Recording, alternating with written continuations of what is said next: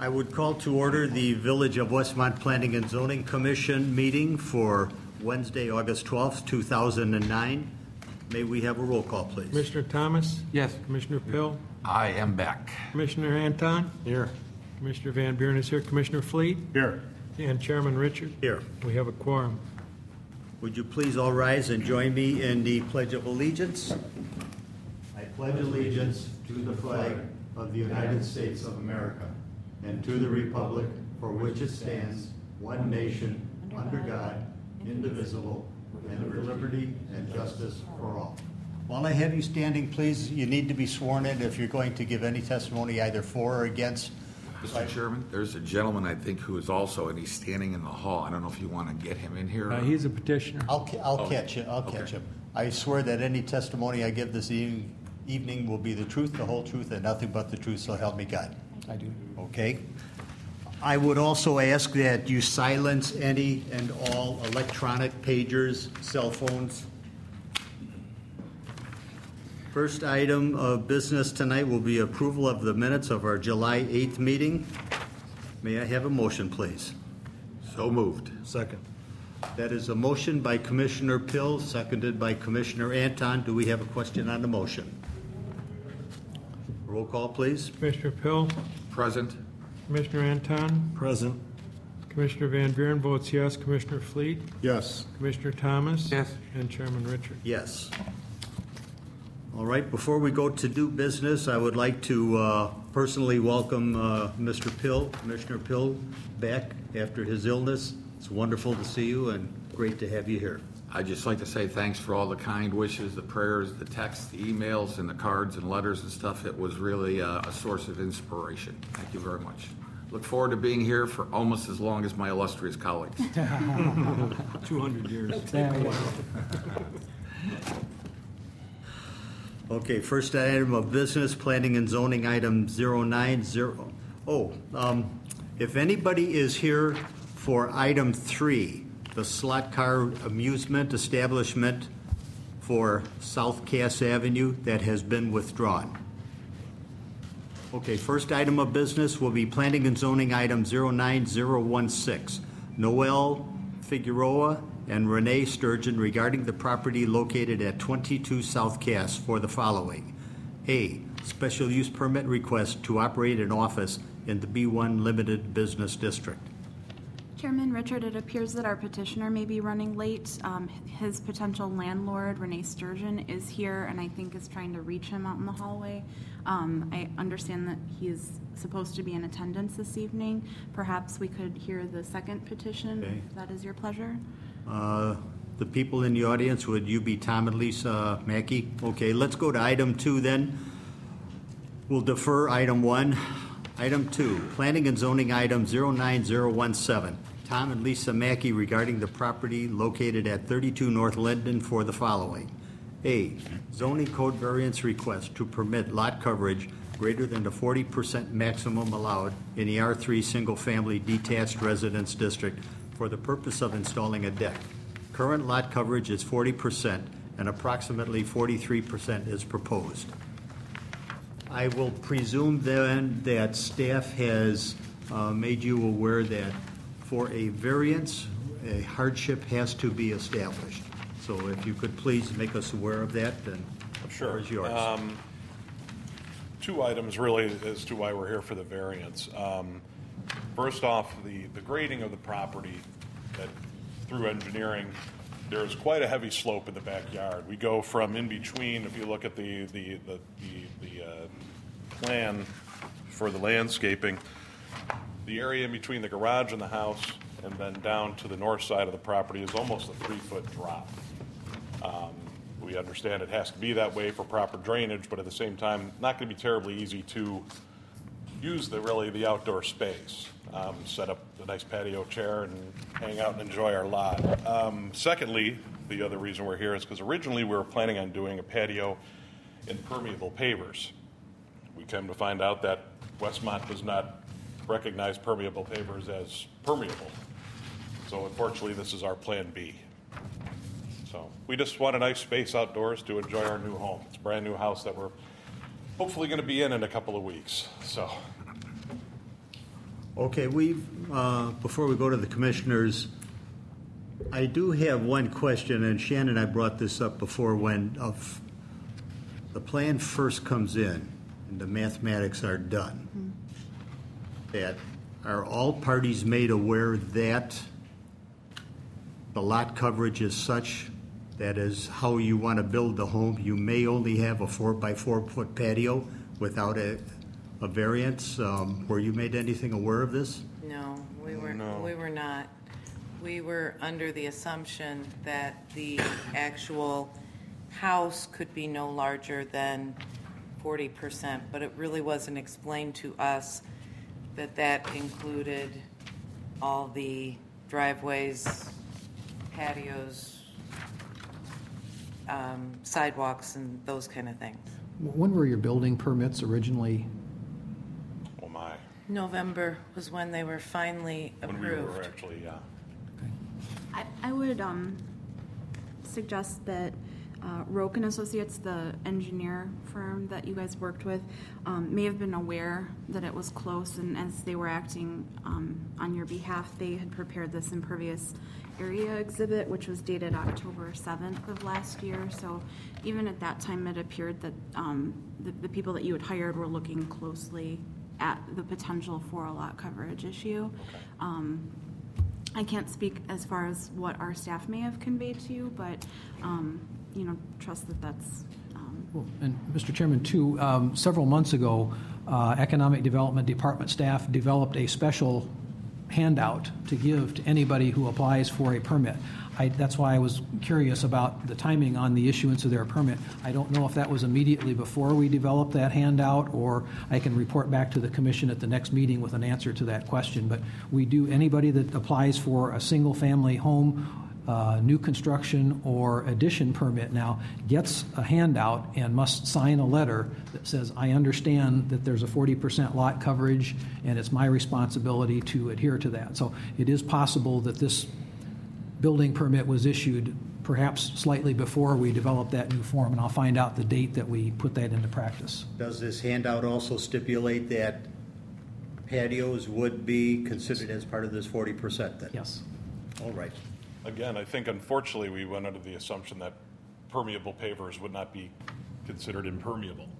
So whether or not that information may or may not have been conveyed, we went under a false assumption, obviously. So again. And when we were working with our builder, it really wasn't brought to our attention, them saying, oh, well, you know, you need to consider for patios and whatever.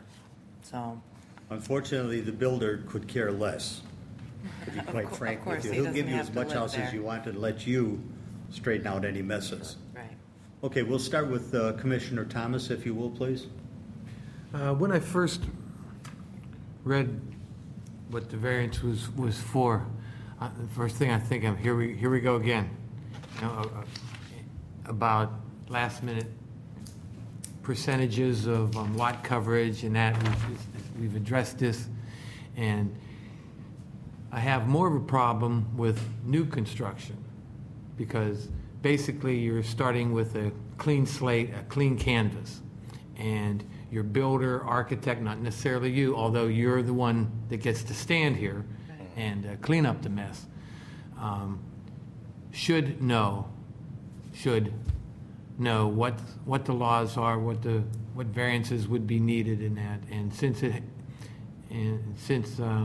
we have it, this has come before us several times with new construction, henceforth the handout from staff to stop it. You know, I would understand more with older house, because a lot of times my view of this commission is to help the resident stay in their house, improve the village. Well, we've been residents of Westmont for almost 12 years now. We lived on Adams Street and sold our house in a week, unbelievably. So we are currently homeless, actually, until the new one is built. So we wanted to stay in Westmont. We wanted to build in Westmont. As far as I know, building this deck wouldn't change any of the engineering as far as drainage and such, because basically the deck would be built upon the existing grading, you know, the way it should be graded. It would just give us a level space to use while still allowing the water to come through and us absorbing it.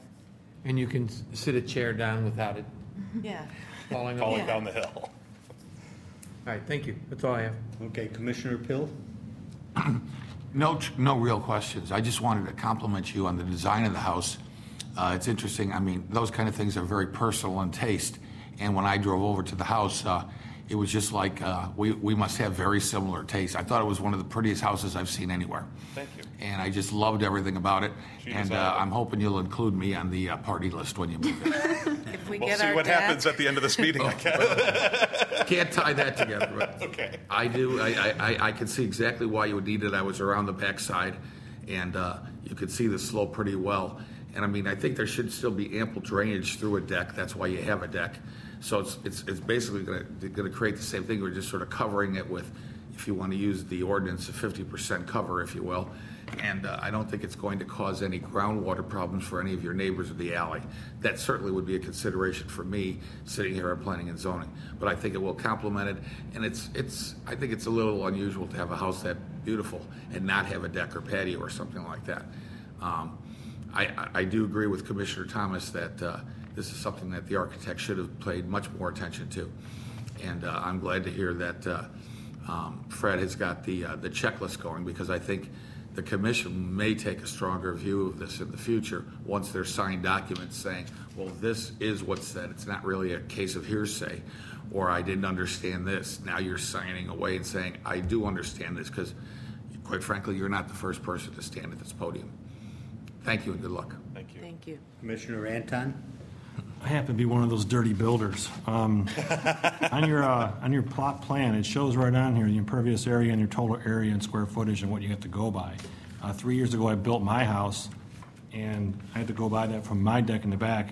I could only go so big on it because I was already eaten up. I'm 6 feet on each side, and I ate up a lot of area, so I had to cut mine down a lot. But I did, because my backyard is open and it's a different situation, I did walk back there and see that how it drops off there. And I don't have a problem with this because of the situation, because of what you have between there. I mean, you can't have a staircase going down and a staircase going up. It's kind of stupid. So I get it, but it is something that I think the board is going to take a hard line on. So anybody else watching this, it's been coming up every couple of years here. Someone will come and build too big a house, and then at the end they're like, boo-hoo, we don't have enough room for a deck for this. And it's just not going to go their way if it's a wide open yard, I think, like mine. I couldn't go out there and say, guys, I want, a 10,000 square foot deck. It's not going to go.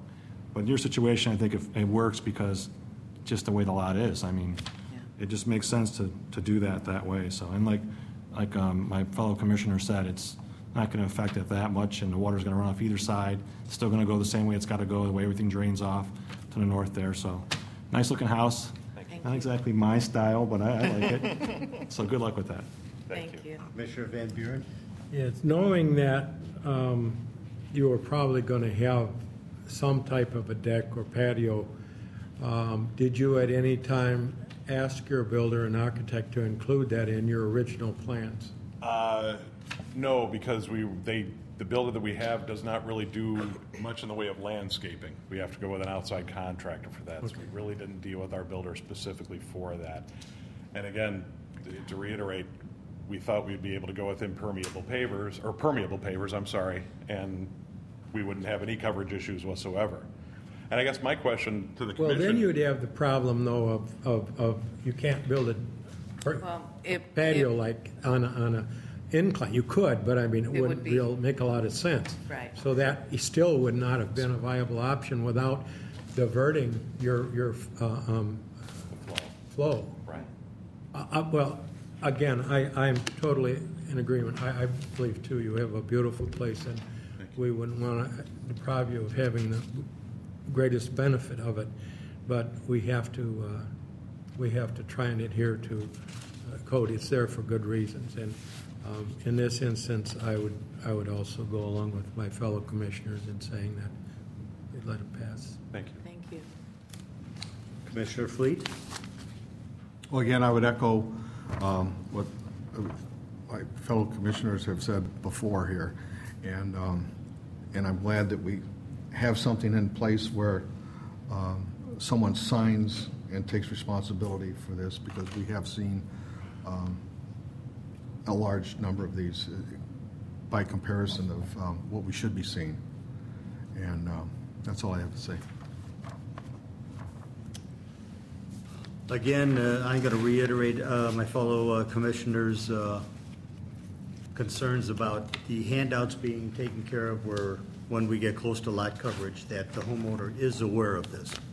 To be quite frank with you, though, if you had come in earlier before your garage was built, if you would have built your garage closer to the alley, we would not be having this trouble. You're set back approximately 21, 22 feet from the alley. We wanted to be able to park a car behind the garage if necessary. And not have to pull directly out of the garage right into the alley, considering we're right next to the businesses. Yeah, I can understand that. All right, I also have no further questions. Since we are talking about a special zoning code variance request, we need readings of findings of fact. May we have that, please?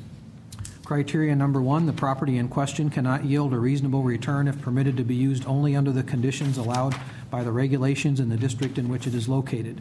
This new construction home is proposed to have a lot coverage of 40% without any improvements for outdoor living.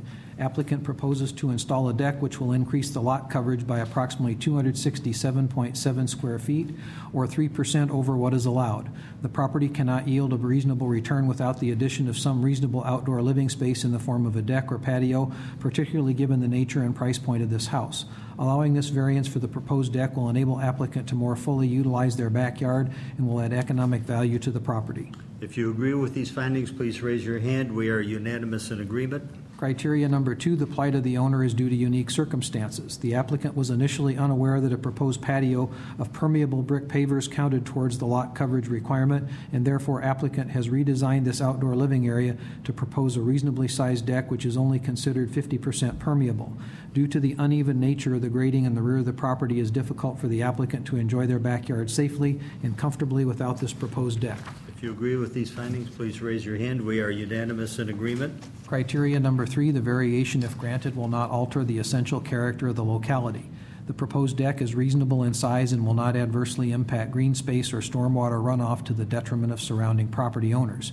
This proposed deck is consistent with other outdoor improvements in the immediate area, and granting this variance will not alter the essential character of the locality. If you agree with this, please raise your hand. We are unanimous in agreement. The findings of fact for a variance are hereby adopted. I would entertain a motion to recommend approval to the Board of Trustees, Planning and Zoning Item 09017, Zoning Code Variance Request to permit lot coverage greater than the 40% maximum allowed in the R3 Single Family Detached Residence District for the purpose of installing a deck. Current lot coverage is 40% and approximately 43% is proposed. So moved? Second. That's motion by Commissioner Pill, seconded by Commissioner Anton. Do we have a question on the motion? May we have a roll call, please? Commissioner Anton? Yes. Commissioner Van Buren votes yes. Commissioner Fleet? Yes. Commissioner Thomas? Yes. Commissioner Pill? Yes. And Chairman Richard? Yes.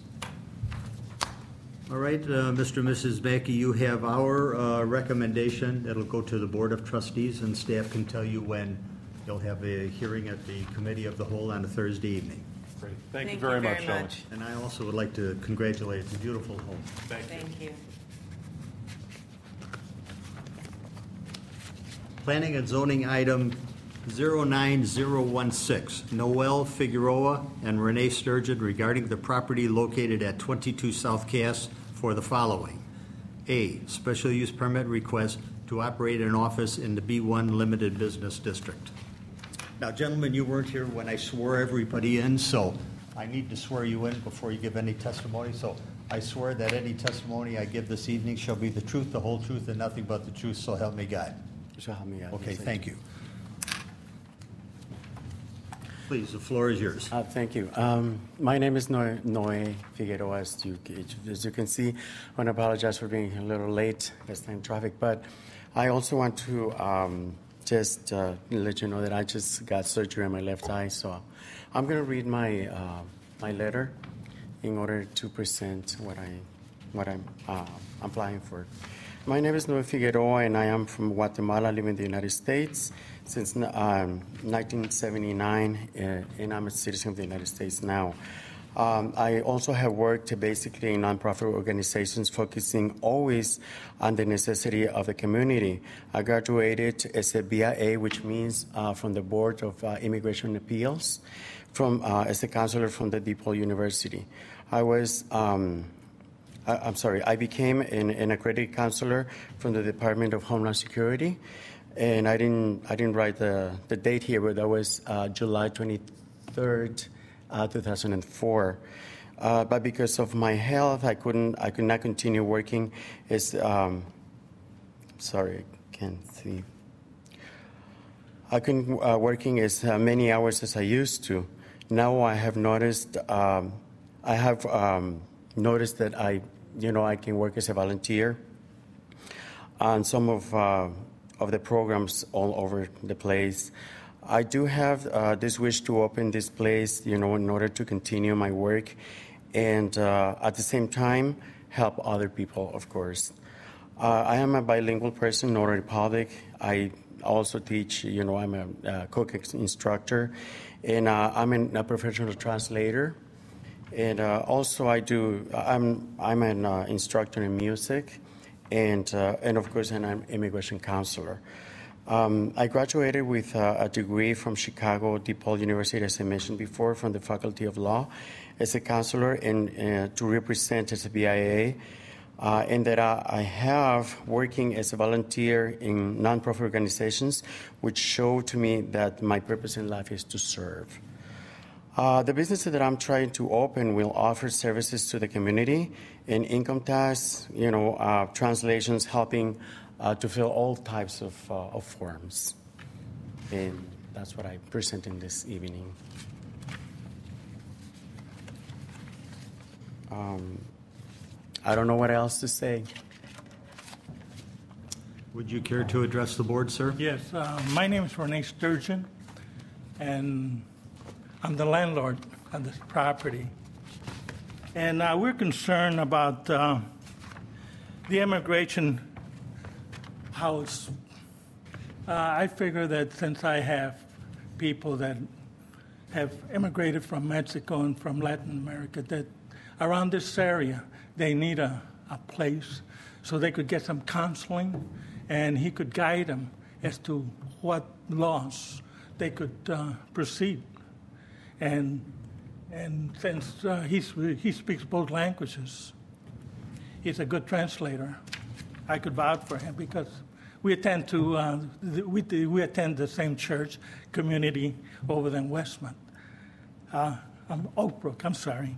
But like I said, he's a professional translator, and he worked with as a counselor, as an immigration counselor. And I think the community needs a person like him. Thank you.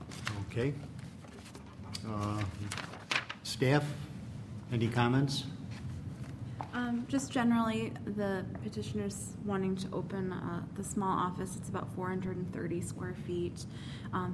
The parking requirement would be 1.5 spaces. Technically, we can waive that because less than 3 are required, and there's a provision of the code there. But there's ample parking behind the building.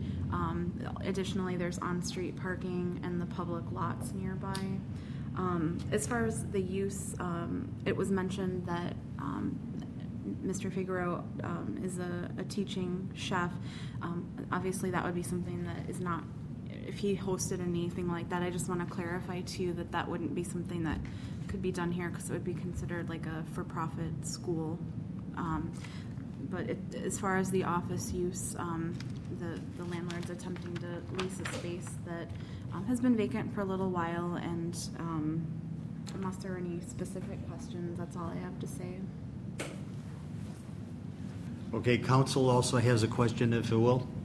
Can you explain what the hours of operation are expected to be? We planned to open at 9 o'clock in the morning till 5. And I assume there's no unique lighting that's being proposed that will have any impact on surrounding property owners? I don't think so. No. No. Okay, let's start with Commissioner Fleet.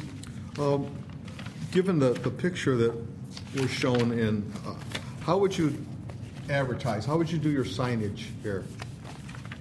on your building? What are your plans for that? Just some signs on the windows.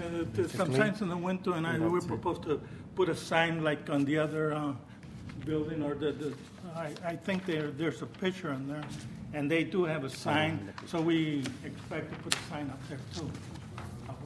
That kind of Okay, yeah, the signs on, at least on the building on the left or Yeah. to the south of you is painted on, and you would look at doing, We're going to do it more professional.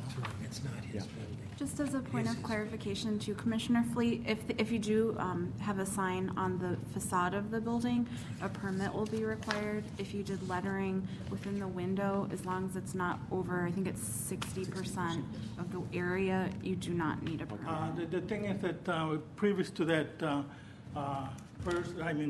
it'd been empty for a while, but it used to be an insurance before, and he had permission. So we're just basically there. All I have to do is just bring the sign in and put a sign that's a regulation. It will meet regulations. For the reinstallation, we still require you to come into the Economic Development Department and apply for a sign permit. Even if you're using an old sign form, you just stop in and we can walk you through that. So we get a permit. We'll do that. okay, no further questions from me. Okay, Commissioner Van Buren? Well, as you know, the reason you're here is this B1 use is normally for businesses that generate sales tax revenue. Services normally don't, so that's basically why you're here. And I know that since this was an insurance office before, it wasn't generating, it was a non-conforming use at that time, and you don't adopt that, that's why you're here also. You have to start over. I guess in my estimation and realizing the number of vacancies in the area, that it would be better to be occupied by a non-revenue producing than to be vacant. So that's my take on it. Thanks. Commissioner Anton? No questions. Commissioner Pill? I support the same thought process as Commissioner Van Buren. One question I do have, in looking at locations, what made you think that Westmont was the ideal location for immigration? Are there immigration problems here in Westmont? Are there bilingual immigration problems here in Westmont? I'm curious why you would choose to locate here as opposed to the entire, Chicagoland metropolitan area. Well, I began attending this church in Oak Brook, right? Yeah, Oak Brook Community Church. And basically, I just started helping, as I mentioned, a nonprofit organization. So my heart has been, on this organization for a long time. I began attending this church about a couple of years ago, and I gave a few conferences, offering answers to very, very hard questions about immigration issues. Also, I need to mention that at BIA, that doesn't mean that I'm going to be officially a counselor, because that's something that I cannot do legally. I need to finish some other stuff from school in order to be a legal counselor in that office. But what it really inspired me was the necessity of a lot of fraud around and on that area. I'm familiar with the Spanish community. I own Taco Express. I know there's a lot of Spanish-speaking people in the area, especially the ponds and the surrounding community. So I've been there for about 17 years, and we could use some counseling. He's equipped to help those people in need. Your question was, about why, and the reason is because my brother-in-law began being a pastor of that church, and being a member now of the church, I see a lot of need, and I don't work as many hours as I used to, so I would like also to, a lot of people are going to help, like Renee here. And with a low rent, like $750 a month, is not that much if we can do something for the community. because basically the community contributes, to this, to these facts or to these necessities, and also because I need to work. So you have a schedule of fees and you charge for your services then? Right. But also I need to mention that when people cannot pay, those fees, we just have to go down and, go in agreement on, we really try to suit whatever need a client has. Your office does not become an area where, for instance, people would congregate for the whole day looking for work and things like that, would that? No. It's, like I said, it's not legally, for my part, to become an official officer from the Department of Homeland Security, which I was a representative, but I had to leave the agency because of my health. So now it's just only to help people, basically, to make them understand the law, because I do have the knowledge. It's just that I couldn't finish. Final question. What does BIA stand for? BIA means Board of Immigration Appeals. That's the department in Washington. And I still in contact, Okay, thank you very much. No further questions. Commissioner Thomas? Like several other commissioners have said, I don't want to see empty offices right on our main street. And if although that's not what we would ideally want there, if you're going to have something there that will actually help residents of the community, help fight fraud, which people coming into the country deal with fraud from the very beginning, from the time they leave their country to the time during their trip here, and are taken advantage of from start to finish. And once they get there, that doesn't necessarily stop, and people are always looking to take advantage. And if you be able to guide them into a way where they're legal right, immigrants, then they don't have to be looking over their shoulders, and they can live their lives. And if you can help them fill a storefront also, it's a win-win as far as I'm concerned. Thank you. That's all I have. Thank you. Thanks.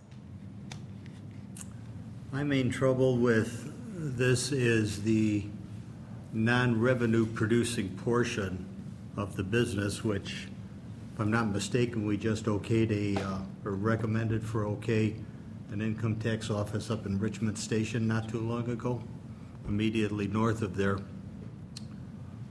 I would regret that the store is empty, but this is our central business district, and ostensibly we put a lot of thought into the zoning of this so that it would be a revenue producer for the village. And to be quite frank with you, I don't see you producing any revenue for us whatsoever. And we have had, as what I think is more than enough, income tax service businesses, so that I personally have a problem with this request. That's all I'll say. And since we have a special use, any further staff with any comments? Excuse me, sir, before you vote. Yes. I have had that empty store for over 2 years, and I noticed that some of the other stores' offices next to me, that big building next to me, had been empty, and they did have an office there. And I'm not saying that I should or not, but I think this would serve the community gratefully. We need somebody to guide these people, the immigrants, to know the law. And he's one person that could help. And if you grant us this, I will really appreciate it. And we are working with the community, with the church. Thank you. You're welcome. Any further comments? Since we have a special use permit, we need a reading of findings of fact, if we may have that, please. Criteria number 1, the proposed use at this location will not have any adverse effects above and beyond those inherently associated with such a special use, irrespective of its location within the zoning district. This property is uniquely suited for a ground floor office use as the principal building was primarily designed for such use and has been previously used for business office purposes. There is no second floor or basement space on the property in which to locate this proposed office use. Given the economic conditions, there is uncertainty whether a sales tax generating retail or restaurant use would occupy this space. The proposed office use will have no unique parking, lighting, hours of operation, or other adverse impact on the surrounding properties or the public. If you agree with these findings, please raise your hand. Okay, all commissioners agree except the chairman. The chairman does not agree. The findings of fact for a special use are hereby adopted. I would entertain a motion to recommend approval to the Board of Trustees under Planning and Zoning Item 09016, a special use permit request to operate an office in the B1 Limited Business District. So move. Second. Motion by Commissioner Thomas, seconded by Commissioner Anton. Do we have a question on the motion? May we have roll call, please? Commissioner Van Buren votes yes. Commissioner Fleet? Yes. Commissioner Thomas? Yes. Commissioner Pill? Yes. Commissioner Anton? Yes. And Chairman Richard? No. All right, sir, you have our recommendation for a special use permit, and staff can tell you when you will meet with the Committee of the Whole on a Thursday evening in the future and present your case to the Board of Trustees. Thank you. Thank you, gentlemen. Thank you, sir. Any commissioners with any news or concerns? Staff? Just a couple of quick items of business.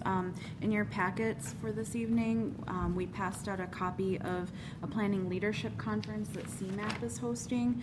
The date of that conference is Saturday, August 22nd, and it'll provide some information on best practices in planning, some current law updates, and it's a great inexpensive way to get some training that may be beneficial. So the Economic Development Department can make arrangements for you to attend and pay for your attendance if anyone is interested. So there is an RSVP deadline. It's August 18th, so if any of you would like to attend, please let me know within the next couple of days and we'll make arrangements for you to be there. Would that also include parking, Shannon, which can cost a few dollars? Yeah, the meeting takes place at, I hesitate to say Willis Tower, but I guess I have to now, the former Sears Tower, and I don't believe parking will be included. I spent all morning there this morning at a meeting. The least expensive parking is on Clinton across from Union Station, minimum $18. Okay. Take the train. It's if you take the metro too, that it's a block. Yeah, it's very away, close. so it's if very you take the conveniently Metro. located. Saturday schedules are You kind of. don't. That's true. That's true. But if you don't want to deal with the driving in, that's another alternative, and it's good for the environment to take those trains in. So, and then secondly, the American Planning Association's Upper Midwest Conference is taking place next month. I think it's the third week of September, and this year everything's kind of based on the centennial for Daniel Burnham's plan for Chicago. We've been asked if we can help coordinate a walking tour. Actually, this is a unique conference because all of the sessions are mobile based. So the planners will be going out into the field in droves and going from community to community to see how things are done in the Chicagoland area. A couple of months ago, we were contacted by both the RTA and the URS Corporation. They were interested in featuring Westmont in a mobile tour about transit-oriented development. So on Friday, September 25th, I believe starting at 4 o'clock, there will be a mobile tour comparing a couple of western communities. Ourselves and LaGrange will be covered on a tour. So I wanted to pass that along, and if anyone might want to attend that as well, give me a little bit of notice. I think we could probably coordinate with that with their staff. What was that date again, Shannon? Friday, September 25th, I believe. And we have them, Mr. Chairman, for a grand total of 42 minutes Yeah. from the time they jump off the train train in, we push them back on. So we're going to be walking very rapidly to get them through the mobile tour of the downtown. So this would be during the day, the evening hours, or I which? think it was like 4 in the afternoon. Yeah, it's 4. I think they'll be in Westmont from 4 to 4:42. I think that's, yeah, and then they get back on the train and go back into town. And if we wish to participate, we just get in touch with the Yeah, event let again, me I know, presume. and then I can give a head count to the folks that are actually facilitating the tour. There won't be any coffee breaks or anything along the way because this is Not enough time. Yeah. Always out. And I have nothing further this evening. Nothing further? Then I would entertain a motion to adjourn. So moved. Second. Motion by Commissioner Anton, seconded by Commissioner Fleet. May we have all in favor, vote by saying aye. Aye. We are adjourned.